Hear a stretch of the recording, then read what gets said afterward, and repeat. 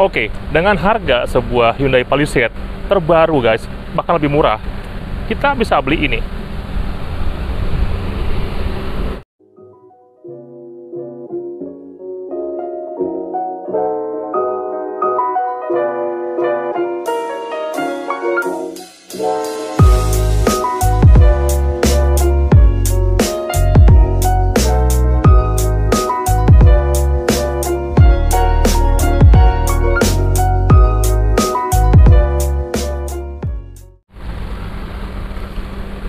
Oke guys, ini adalah sebuah bis ya, bis besar, full size, merek Mercedes-benz. Untuk spek lengkapnya ini dia. Dan ini harganya sangat murah guys. Ini harganya cuman segini. Yang artinya itu cuman seharga Pajero 4x4 ya Dakar.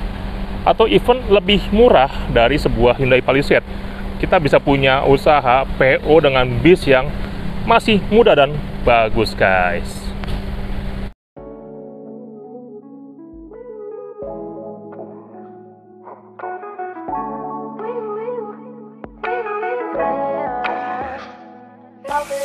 They say I bang, they never play with me. Royal from the crown to my fucking feet. They say talk that talk, walk but please avoid the streets. Lock the jaw, lock the door, avoid the speech. Cause once you speak, bullshit break like oil leak. Cop a pill, cop a feel, rock the least. How the fuck you do that in them denim jeans? All these bars. Oke, ini dia guys, bisnya guys. Tuh, bentuknya masih oke banget ya. Masih zaman now banget, nggak ketinggalan zaman, dan ini full size yang artinya muat orang banyak. Ditambah dengan sekarang ini usaha sudah mulai oke ya untuk usaha rental, travel. Sekarang lagi mulai bergairah lagi. So ini adalah saat yang pas untuk beli mobil seperti ini guys. Jadi kalau kawan-kawan ada uang lebih, uangnya kebanyakan, pengen dibuang sayang-sayang, mending beli ini guys. Ini dia. Nah ini lampunya ya, seperti ini. Tuh zaman now banget ya. Serta pada bagian tengah ada lampu LED yang keren banget dan juga ada DRL guys. Nah ini wipernya seperti ini ya.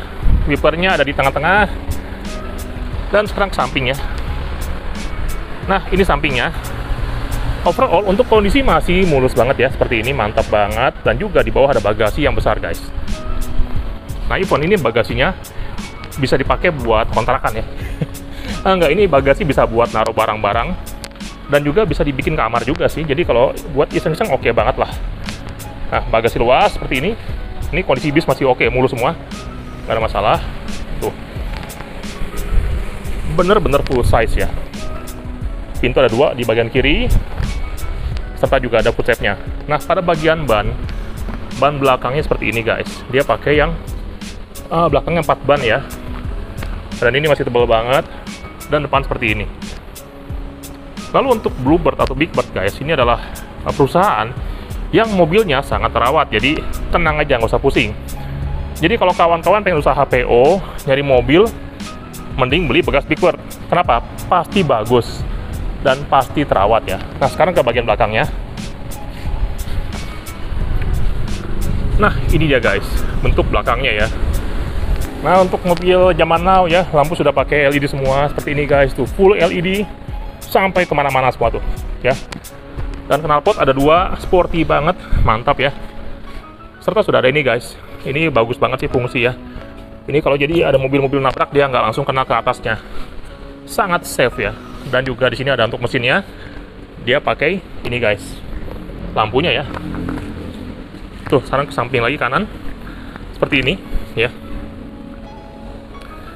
Ini kondisi masih oke banget ya tuh. Ya, lalu untuk karoseri pakai restu ibu ya, yang sudah terbukti bagus dan mantap. Ini dia, RI, restu ibu, dan Mercedes-benz Big Bird ya. Tuh. Oke, nah sekarang kita akan coba cek pada bagian dalamnya ya. Ya, ini dia interiornya guys. Nah, untuk bagian dalamnya seperti ini ya. Tuh ada mic-nya guys. Oke, ini dia bagian dalamnya ya. Sangat oke, ada kursi buat connect sini, dan juga di sini ada kursi tambahan. Dan ini adalah kursi penumpangnya ya. Jumlah kursinya ada segini ya. Jadi ini multifungsi. Kalau kawan-kawan pengen usaha, ini bisa untuk usaha ya, usaha travel, usaha PO, cocok banget. Tapi kalau kawan-kawan iseng, ini bisa dipakai untuk camper van ya. Ini luas banget guys, bisa buat belakang tuh ada ruang tamu, dapur, kamar mandi. Sangat lega ya. Nah, serta untuk atapnya sangat tinggi ya. Oke, tinggi saya adalah 185 cm dan masih ada 2 jari. Jadi kalau untuk kawan-kawan tinggi di bawah saya, ini mobil terasa sangat lega ya, nggak sumpek. Jadi buat jarak jauh, ini nggak bikin bosan. Dan sudah ada TV guys di sini guys, jadi kawan-kawan bisa nonton biar nggak bosan ya. Serta AC ada di tiap kepala dan ini bagasinya seperti ini. Sebentar. Oke, ini bagasinya guys tuh ya. Dia cukup luas. Ini bisa buat naruh barang-barang yang lumayan banyak sehingga kalau penumpangnya ini bisa lebih nyaman ya. Nah, seperti ini bentuknya. Lalu untuk kondisi kursi semua masih bagus semua ya. Ini memang sebuah ciri khas dari Bluebird atau Bluebird ya. Memang mereka sangat merawat setiap kendaraan yang mereka punya. Sehingga kawan-kawan nggak usah pusing, nggak usah mikirin banyak perbaikan. Tinggal gaspol buat usaha atau buat iseng-iseng guys. Oke guys, nah untuk unitnya ada beberapa ya. Ini yang pertama, ini harganya segini.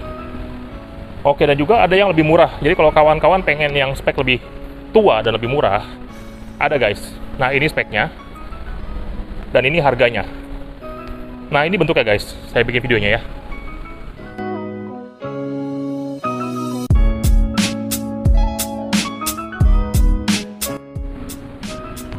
Oke, jadi kapan lagi kawan-kawan bisa bikin usaha ya, usaha PO atau usaha rental atau travel dengan bis big size ya seperti ini. Atau mungkin kawan-kawan pengen bikin camper van ya, ini bisa buat bis, mungkin buat sepak bola ya, buat klub sepak bola atau bis karyawan. So ini sangat oke banget ya, ditambah karena sekarang kondisi sudah mulai rame, so ini adalah saat yang tepat untuk membeli bis. Nah, kalau nyari bis yang bagus, di sini tempatnya guys. Bisa bagus dengan harga yang sangat bersahabat. So langsung aja kontak ke Pak Surono di bawah nomornya, atau mampir ke full Bluebird Tanah Kusir guys. Di sini adalah rajanya bis ya. Jadi kalau kawan-kawan nyari bis X dari Bluebird, ini gudangnya. Bisa pilih unit dan yang pasti sangat berkualitas guys.